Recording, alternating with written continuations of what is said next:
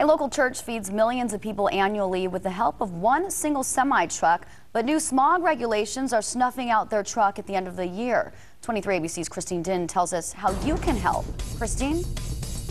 New Beginnings Church is asking for donations so it can buy a truck that is smog regulation compliant. With your help, the ministry will be able to help countless others. Amen.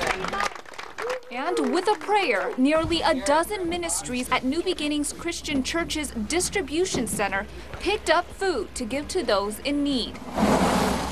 Several times a week, New Beginnings uses their semi-truck to collect and distribute supermarket overstock items throughout California, Nevada, Arizona, and down to Mexico. Food's going all over the place, yeah. Pastor Troy Morris says the church distributes 1 million pounds of food each year.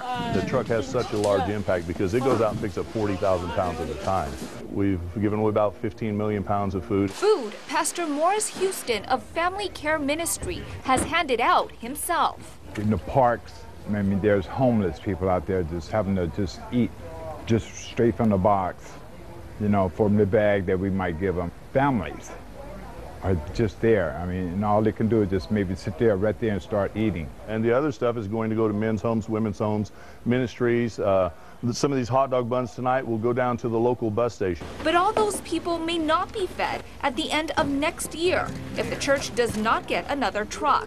Their 1979 Peterbilt will not meet new smog regulations and must be off the road by January 2014. Troy says the cost of making it regulation compliant would cost just as much as buying another truck.